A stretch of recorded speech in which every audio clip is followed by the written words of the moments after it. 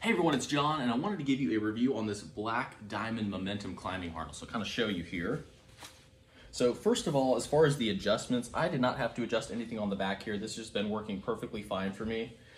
Here on the front, cinch that down a little bit, and that works great for me. My favorite part about this whole harness, though, is these leg pieces.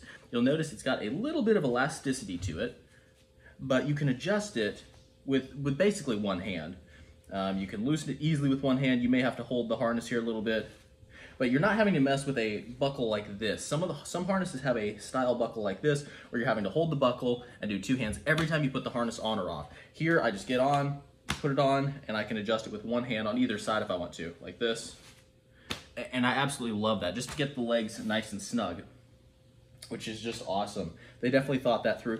And once you snug it down, because it's got that elasticity, you can see here how there's a little bit of extra material, and so if you were to flex or do anything like that, it does adjust, which is great. As far as the padding back here is good, the padding here, I don't have any complaints about comfort with this. It really has everything that you need to get started in rock climbing. These little loops have held up really well. I haven't had any issues there. And so let me take this off here.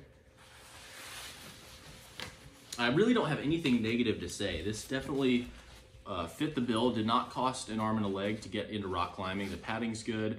I really do like this buckle. That was something that I specifically searched out when getting a climbing harness.